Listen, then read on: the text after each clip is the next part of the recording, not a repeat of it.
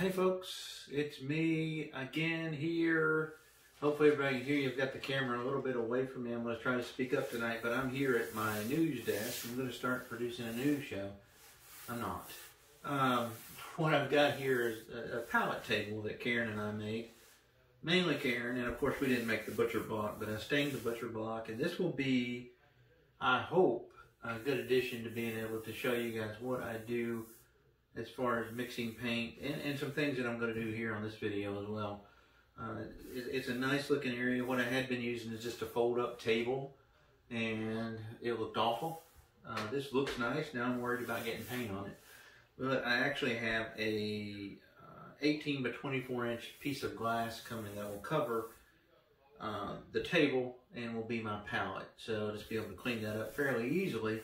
You can also see behind me, maybe, hopefully, I hope I'm not that big, my easel. And everybody keeps asking about the easel. We painted it. I hope it looks a little better on the camera when you guys are watching those videos. But I will do a video on, once I get the palette table the way I want and everything, I'm going to do a video on the easel. I promise to do one this week because people keep asking me and I keep promising to do one. So I promise to do it this week because I believe the piece of glass is coming on Thursday. So I'll do that probably for a Thursday video at some point. And I'll show you this. It's an easel behind me. It looks really nice now that we've stained it and I've painted the walls. You could easily build something like this for probably 75 bucks. I used a little bit better lumber, or I should say my wife. Karen used a little bit better lumber. I have no skills. She's the one that put it together. I helped, with the screwing the boards together. That's about it. And I did stain it, so, I got at least that going for me.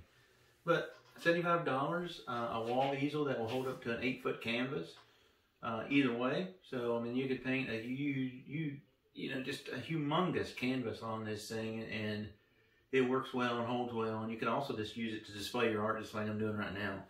Don't have anything great up here, but I'll show you how that attaches, how these things are hung on the easel and all that on Thursday or Friday. Let's just say that so I don't let you down.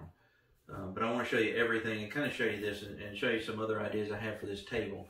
But what I want to do tonight is real quick just show you a canvas. Isn't that nice? You've never seen one of these, have you? No, what I want to do is I want to gesso a canvas and talk a bit about gesso. So I actually have some Bob Ross black gesso here. And in a second I'll get a couple other colors out just so you can see those.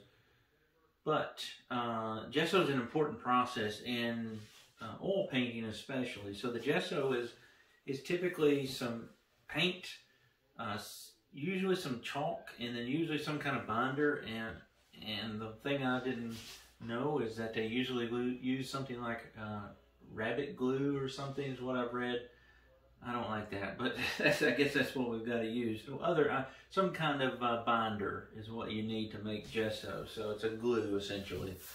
So this is just a white canvas, and we're going to put black gesso on it. And I'm going to show you what I use and what I believe everyone should use to gesso a canvas. Don't use a brush. Don't use a foam applicator or a foam brush. It doesn't work well. What I've got in that bag will really change your world if you need to gesso a canvas. So let's get started. Okay, so I'm back here at we're just going to call this the palette table from now on, I guess. Well, you can see you get a little closer view of it. It's actually, it's really nice. Like a piece of furniture. It's only going to get better from here. So what I have, just so you guys can see, is I have some black gesso, and that's what I'm going to use for this canvas. Bob Ross Company also makes gray gesso, right? And this is an old bottle, but they also make white gesso, of course. So the white gesso, any of these colors are great to have on hand. If you've got a cheap canvas, guys, make sure you put at least one coat of white gesso on a cheap canvas. Like when I say cheap, I mean like the packs you buy at Michael's or Hobby Lobby or something like that.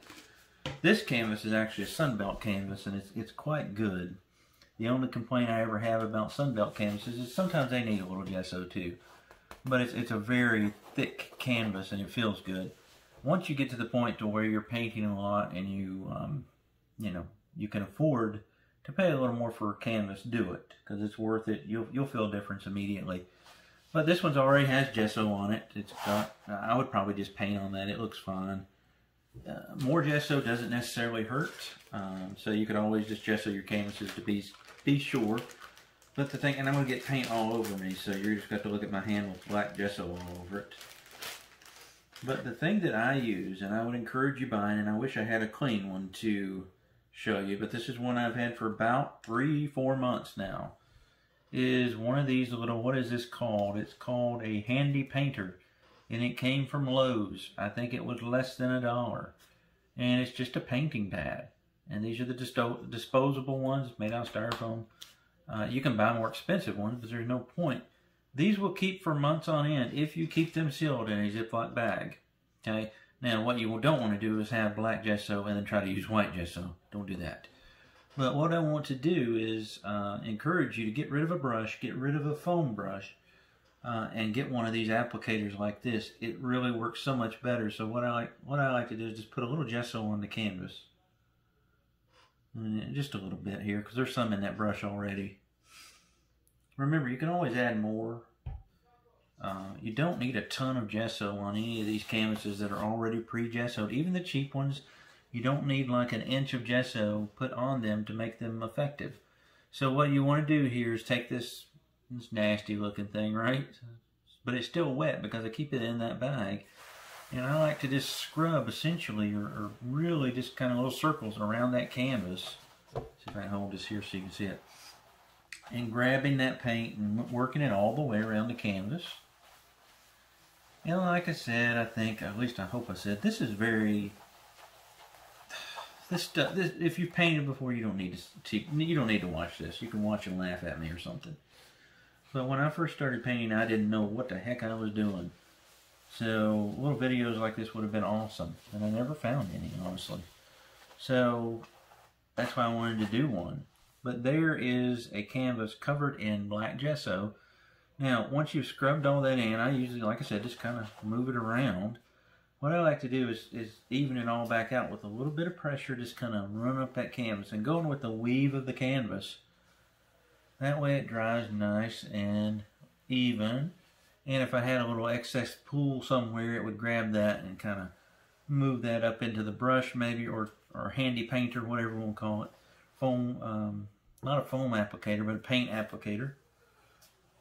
Until you don't see any lines or anything. And that's all there is to gesso in a canvas. Now, on this one, I won't do it on the video because it'll get everywhere. I'll take it over here where it doesn't matter. I would also do the sides if you're using black gesso. If you're doing white, you wouldn't even need to worry about the sides. But, again, less than $1 from Lowe's. I'm sure Walmart, Home Depot has similar items, or, you know, the dollar store probably even has things like this. But this is, and this will keep for months on end, however long you want to. So you can have your one with black gesso, white gesso, and gray gesso if you wanted to. So that's all there is to gesso in a canvas. That's it. So I thought that might be a helpful little tip for some folks, especially folks just starting out. And again, if you're buying those cheap canvases that we all buy at times, make sure that you are gessoing your canvas, because the potential you have there is bleed through on the back. The oil could actually bleed through on the back of the canvas. You don't want that. The gesso also protects the painting from cracking. So, you know, when you make your masterpiece and it's around for thousands of years, you know, you don't want that thing to start, you know, cracking. I guess you won't care, but somebody might. So there's a little thing about gesso. If you've got any questions about gesso, just yell at me in the comments. If you think these are helpful, just give me a thumbs up down there in the corner, and like and subscribe and share. And that's always helpful for me, and I appreciate all you guys for watching. I still don't understand why anyone wants to watch me, but I appreciate all of you guys watching. And I'll keep trying to make these videos for you. So there it is. And again, I'll be back here soon with a painting. And I'll also be back on here soon. We'll talk about the easel that was behind me earlier, and the palette table.